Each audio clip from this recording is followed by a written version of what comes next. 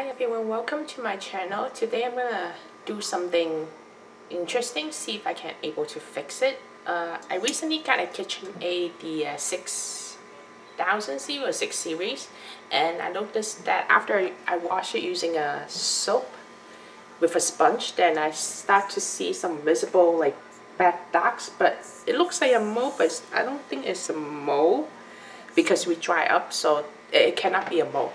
So now I want to give a try and wash it using a baking soda that I got and make it into a paste and see if I can wash it off.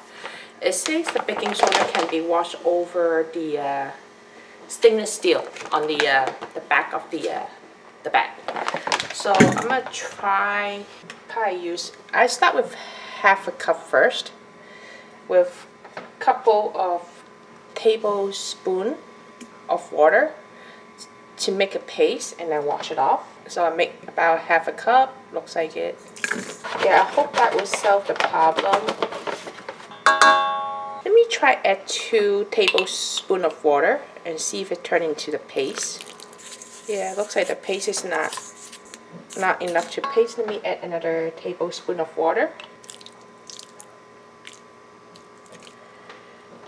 KitchenAid forums, it says that it might be, my situation might be the stainless steel, not stainless steel, the polish leftover that could not be washed off. So they are suggesting to use either salt with lemon or a baking soda paste to wash it off.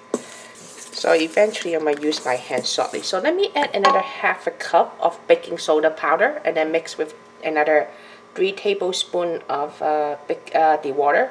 So I hope this will solve my issue because this is new. That's impossible to have all this black dot. Just the first time washing, you know.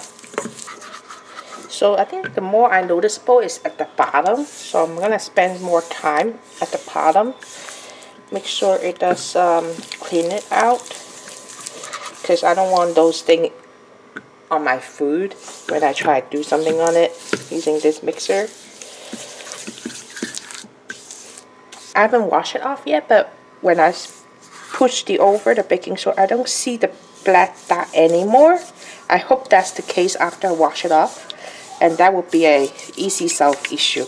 Washing the residual metal polishing that cannot be washed off completely during the manufacture. Yeah, I still see a little bit spot here. I'm gonna do the same thing. Add another half a cup and then 3 drops of water and clean those spots.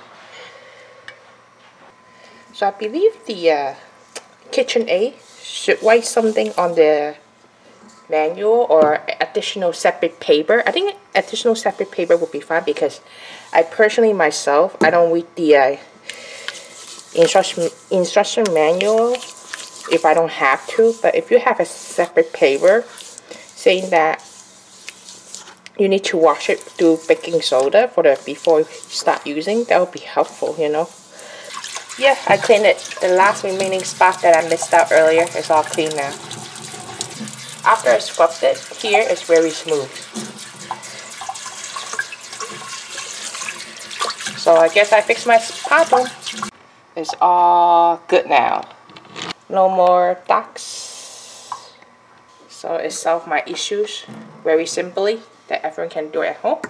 Thank you for watching, and I'll see you the next video.